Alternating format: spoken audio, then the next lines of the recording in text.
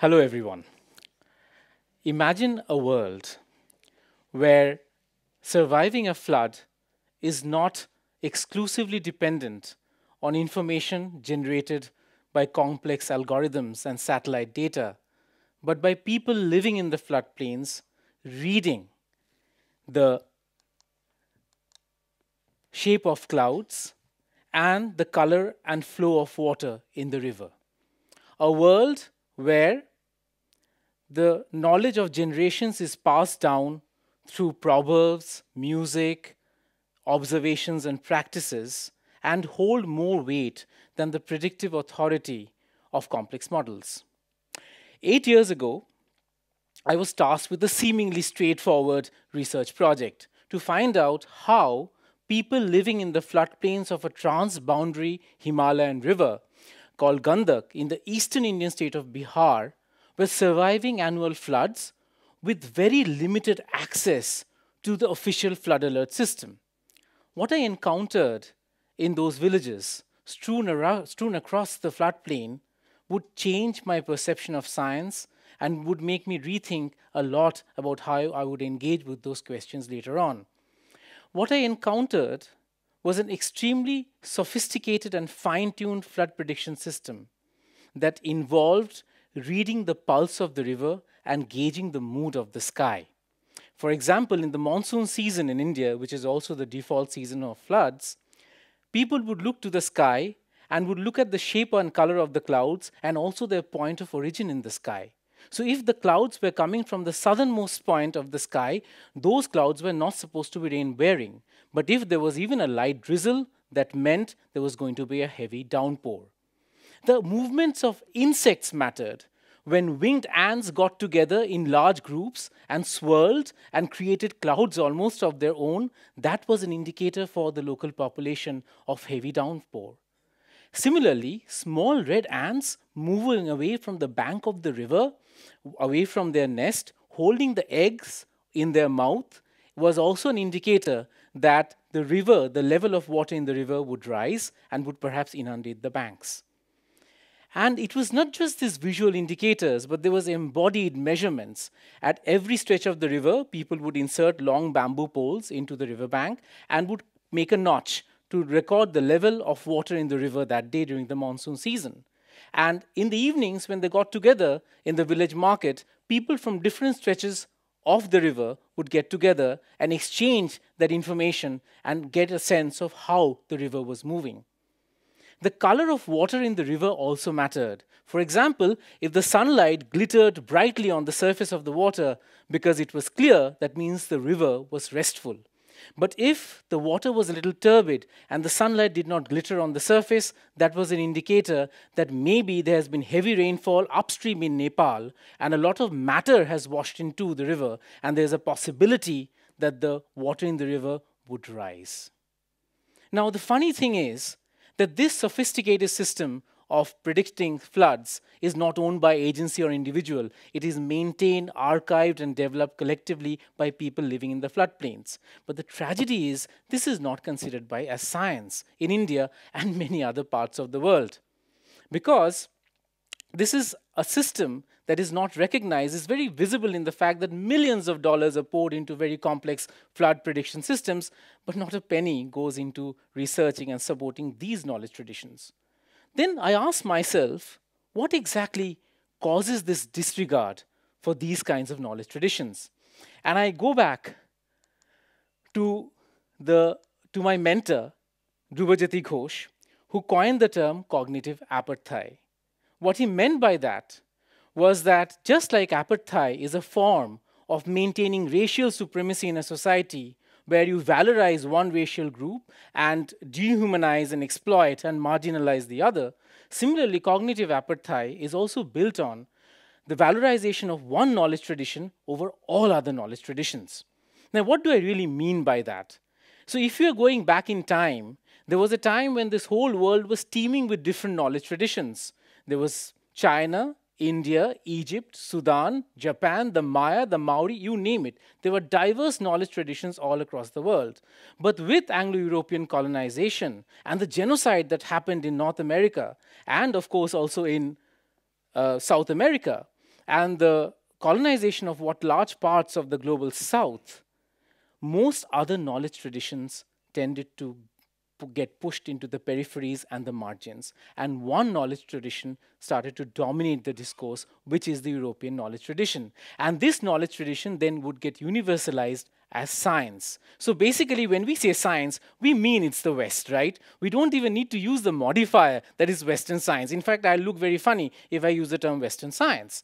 So science itself became universal, and in that process, it marginalized other knowledge traditions. But here's an interesting fact.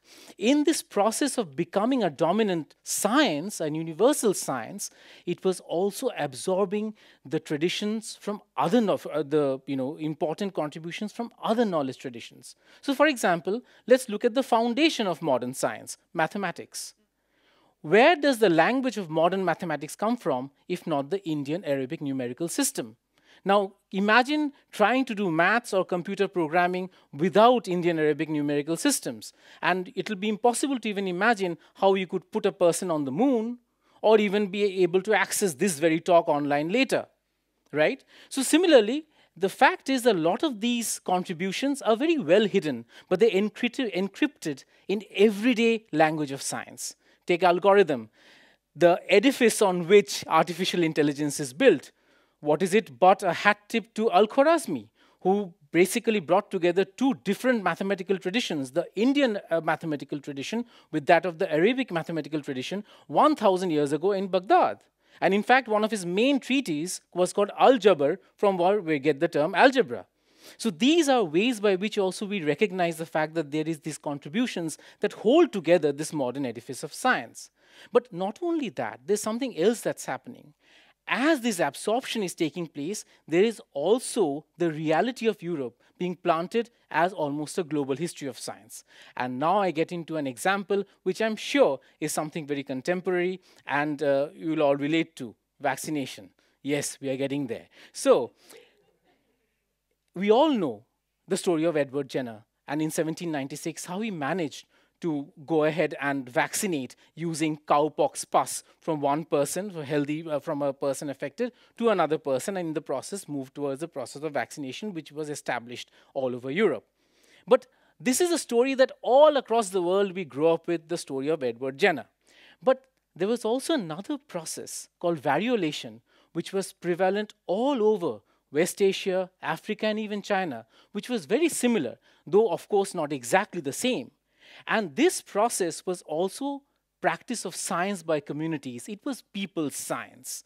But this history of immunization, a different form of it, is rarely talked about. What we end up with is the European history of Edward Jenner as the seat of all of immunization and vaccination. The reason I bring up this example is, if we were to think of vaccination as people's science, something that communities and societies have been doing for centuries, maybe the debate around this issue of vaccination would be different. Maybe the reception and engage would be a completely different one. So this is what I want to argue about, that if you were to decenter Europe from your scientific imagination, new possibilities open up. And one such possibility comes from the person on the screen. Does anyone in the audience know who Tu Youyou is? Fascinating, because Tu Youyou won the Nobel Prize for Medicine in 2015. She was the first Asian woman to win a Nobel Prize in medicine. But here's the catch. She doesn't have a degree in medicine. Neither does she have a PhD from any fancy university. What she is a practitioner of traditional Chinese medicine, a pharmacologist. In 1969, in China, when there was a serious problem of malaria and Mao Zedong was at the helm of affairs, Tu Youyou and her team went into studying ancient Chinese texts and went back 1600 years to look into the reference of Xinghao, or sweet wormwood, a plant that was recorded to be able to cure intermittent fevers. And using the method that was prescribed in that text and modifying it creatively, they were able to synthesize artemisinin, which was used extensively by the World Health Organization in its fight against malaria globally. So the research on traditional Chinese medicine would actually lead to saving millions of lives across the world. But the funny thing is, traditional Chinese medicine is not considered to be science by the medical community, right? So Tu Youyou winning the Nobel Prize is a possible hope of restarting or engaging with this conversation of different knowledge traditions talking to each other. Now, while we talk about Tu Youyou, there's also another aspect that also opens up in the discussion of science, and that is, what are the other possibilities of this kind of engagement? And I need not tell you that how depressed I was when I was researching about the floodplains in Gandak River, how the science was disregarded and not engaged with by others. But then I found hope, and I found hope from a far corner of the world, from New Zealand. And I met a remarkable scholar called Daniel Hirokua last year. Daniel is a Maori scholar, and he works on hydrogeology, but he actually brings together Maori knowledge traditions with that of hydrogeology. And in his research, he talks about, in 2002, the New Zealand government were planning infrastructure around the river basin, and in that planning, they factored in Matauranga, or Maori knowledge traditions, and within that, their own legends. And using those legends, they would identify flood hazard zones and build that infrastructure outside those areas. And the validation came 3 years later when a flash flood happened, and that infrastructure that was built in consultation with Maori knowledge systems ended up being unscathed.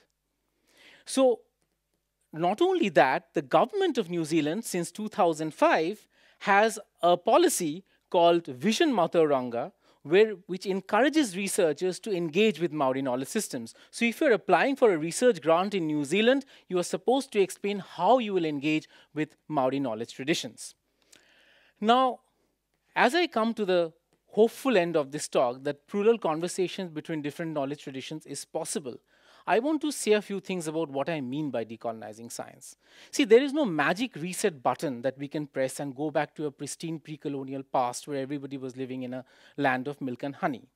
But the fact is, in many ways, we do decolonize science on an everyday basis. I'll give you an example of this. Just imagine a person who wakes up in the morning and attends a yoga class, then ends up in office, and most offices have toxic environments these days, so has headache, takes a paracetamol, and then has an appointment in the evening with an acupuncturist because of chronic back pain. And now, first of all, 2 things to draw out from here. Maybe you should change that job. The second thing is the fact that the person has navigated through 3 different knowledge traditions in a gap of 12 hours without even thinking about it. Now, if you were to try and break this down theoretically, as to how the flow of qi works, if Western medicine was trying to explain it, it wouldn't work, and Chinese medicine would not be able to explain how Western medicine works. But in practice, we do it. We do it all the time. And we do it and we know it works because we can feel it in our bodies and mind, right? So this is an important aspect of decolonizing science, that it is not that difficult. These conversations happen in practice. It is, it's made out to be a big deal. The fact is, decolonizing science is not a politics of negativity. It is a celebration of different knowledge traditions that is being asked about. It is not trying to build in a new kind of supremacy over and unsettle another kind of supremacy. When you talk about plurality in science, there is no place for any kind of ethno-nationalist supremacy to enter that debate. What we are asking for is a collective celebration of different knowledge traditions. Thank you so much for your time.